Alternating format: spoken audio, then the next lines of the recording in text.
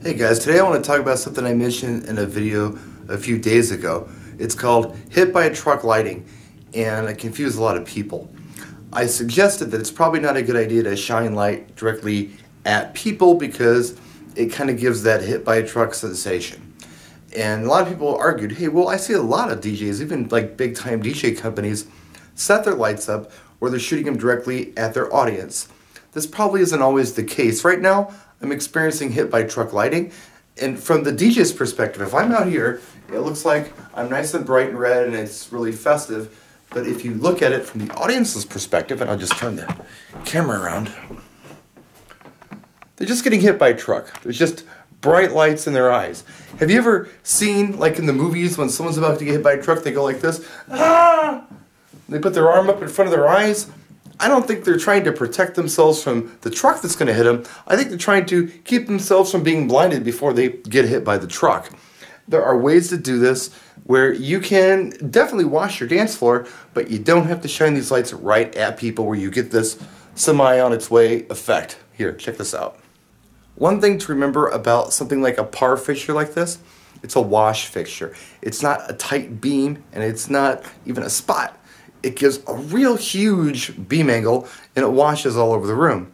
So if you took these lights and simply tilted them out a little bit, away from anyone's eyes who's on the dance floor, let me show you something. Okay, first of all, you can already tell that you can see me better because those lights aren't shining at the camera anymore.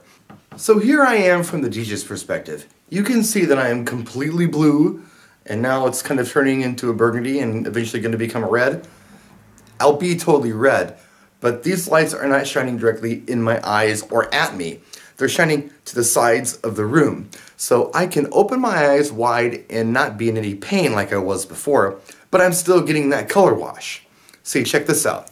If I bring the tripod out here and turn it around, I haven't pointed out slightly. That's not nearly as harsh. And you can see that the light is actually hitting the wall. And, I don't know, somewhere over here as well.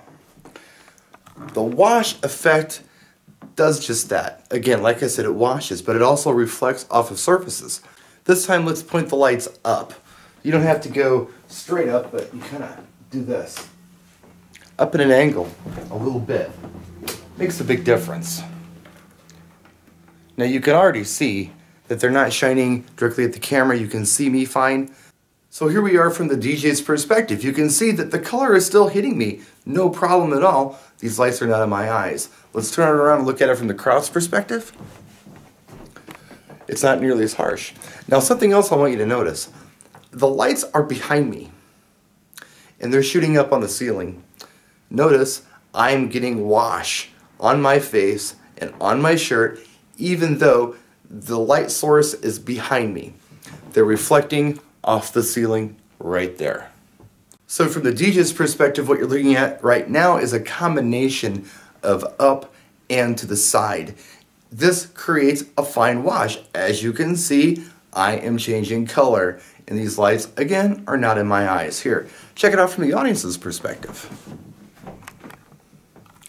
And I'm facing away from the lights, and I'm still changing color because it's just bouncing around the room like that.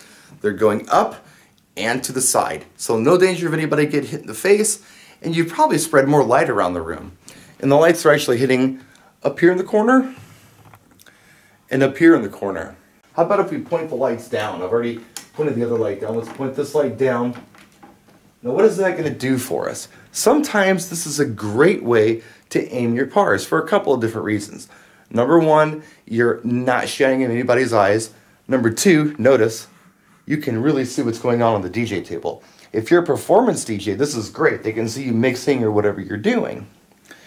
And you do absolutely get wash on the dance floor. As you can see, I am still changing colors. So there's just a little bit of my philosophy on this hit by truck lighting, how to avoid it, right ways and wrong ways to do pars like this. And this is just my opinion and my take on things. It's not gospel.